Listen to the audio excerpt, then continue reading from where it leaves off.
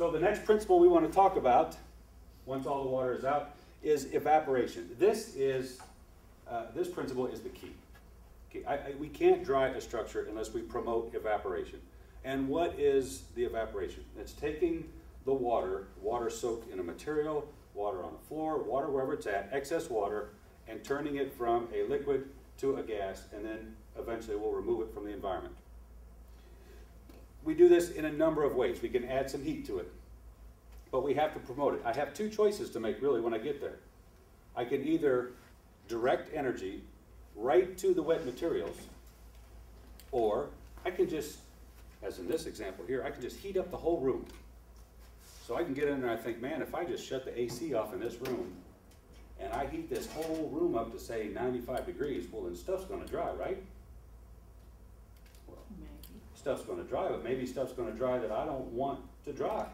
I might have beautiful crown molding up around here, but because I didn't just focus my energy on what was wet, I just heated the whole room.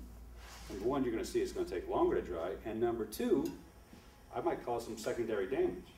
That nice crown molding up there, all the seams are starting to come apart, get little gaps there.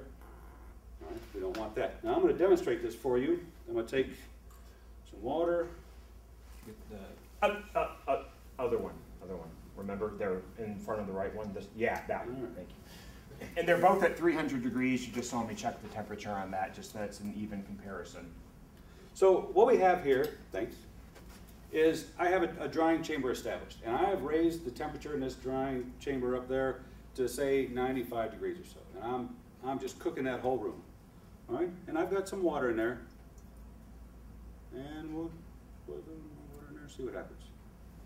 Okay. Well, eventually, I got any steam coming? I might have just a little bit of steam in there. All right, we'll let that sit and marinate for a few days while I got some air movers going on it. All right, that's method one. I can do that. I equate this method to not extracting.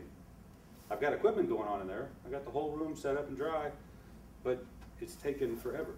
Or I can focus on just those wet materials. Oh, look at that. I can direct my energy right there to only what is wet, and now I'm seriously promoting evaporation.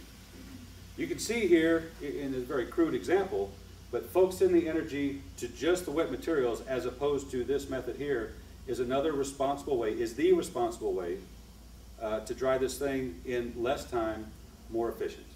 All right, it's going to take less equipment. You can imagine it would take less equipment just to focus on a certain area than to do the whole room, right? All right, fantastic.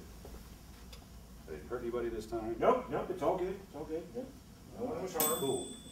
No one was harmed. So when we see